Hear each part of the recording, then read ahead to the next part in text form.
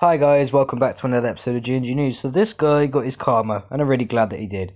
So, 2.5 jackpot winner, Edward Putman charged with alleged fraud.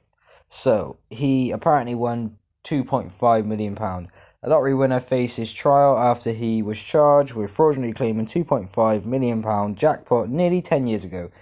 Edward Putman, 53, submitted a lottery ticket in 2009 to claim the multi-million pound prize from Camelot. However, in 2015, police in Herefordshire began investigating when it was alleged that Putnam's ticket had been fake.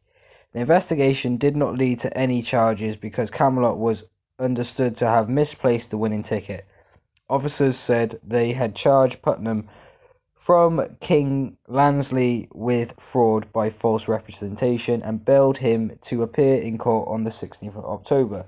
The Gambling Commission fined Camelot $3 million for handling of the payout.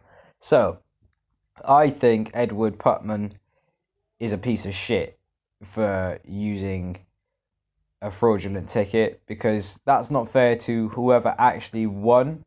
So, and Camelot should really be on top of this.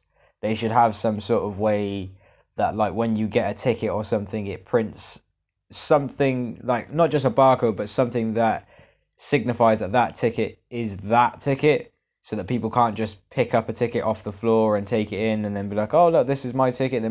They have to develop some sort of way of, well, even if they've got to, like, I don't know, maybe see your ID or something, because this isn't right, because someone's been robbed for £2.5 million, and I don't think that to be fair. So I'm glad that he got in shit for this.